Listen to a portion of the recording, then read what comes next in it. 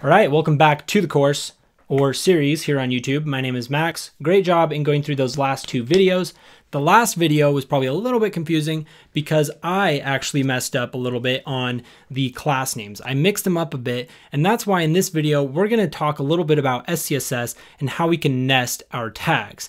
We're then gonna proceed to style this up a little bit more, and then we will be on our way to the next video, which is probably gonna wrap it up. So I'll see you guys in just a second. All right, so great job in going through that last video. This is what we got. Let's go ahead and fix this by adding in align items center or start in our list. So in layout list, or these three lists here, right? Notice how they're all named class layout is equal to list, layout list. Let's go ahead and let's say align items is start. Sorry, align self is start. Okay, so that will do that. And then if we want to say align items, we have to go to layout because the lists exist within layout. So we can say align items.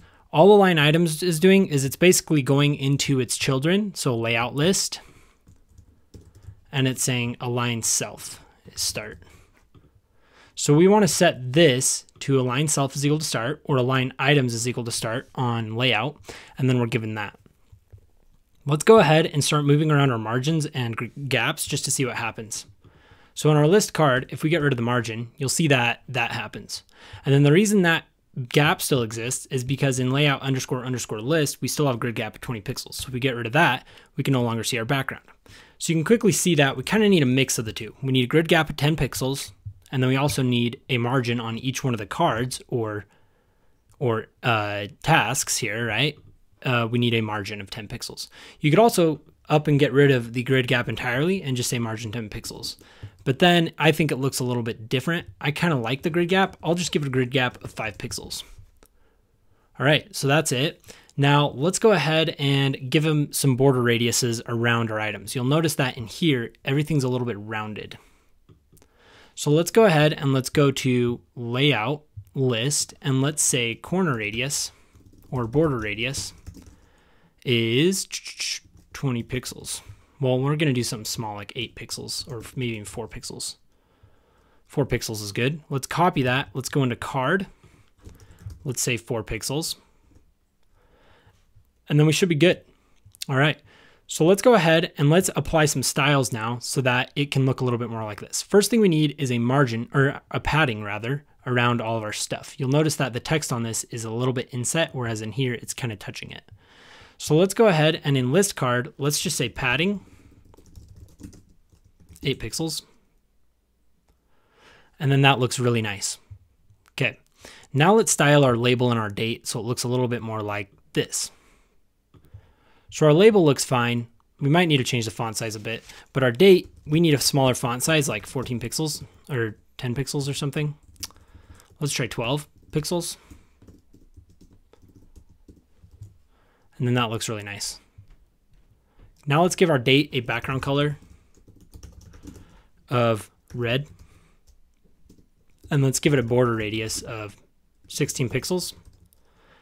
Sorry, let's go more with like 4 pixels. And then let's say that it has a padding of 0 pixels and then 4 pixels. So 0 on the top and bottom, and then 4 on the left and right. Let's then kind of just give it a width of, let's say 40 pixels. Let's make it a little bit bigger, so 50 pixels. And then now that looks really nice. Let's adjust our padding to be 2 pixels on the bottom and top, and then 4 pixels on the left and right. That looks really nice.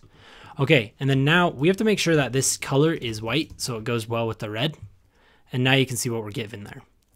So this needs to go on all of the dates, and you'll notice that it's only going on one, and that's because we've only given class is equal to card date on one of them. So one thing I want to do is first put this class on every card date. So let's go on all the dates and put that class in if it's not there for you already. And you'll see we have it. All right. Some of these are a little bit bigger, like September 15th. So I'll just say September 5th for now so that it fits it. And then you can find a way to adjust that so it looks a little bit more natural. We should also say text align center. And that should look good. All right, so I went a little backwards in this video and I started with the styles, but we still need to think about SCSS here. So let's go ahead and make one of these green, and then let's get into that. So let's say card date, and let's just say, let's go into settings, and let's say, oh yeah, I already chose it, but basically you want to go into settings and choose SCSS, and then go ahead and hit save and close. And then now in card underscore underscore date, we can say and we can say, let's just say last child. We'll say and, yeah, last child. And we'll just say background is spring green. And you'll see that I applied it to all of them. So what we can do is we can actually go into our list card and do that. So we'll say, we'll go into list card. And we'll say, and last child. Okay, so it's selecting the last child of each one in the card. So we can just make all the last ones have that. And then we can get rid of this background and we can say dot card underscore underscore label, sorry, date. And then we can put that in there. There you go, looks really nice.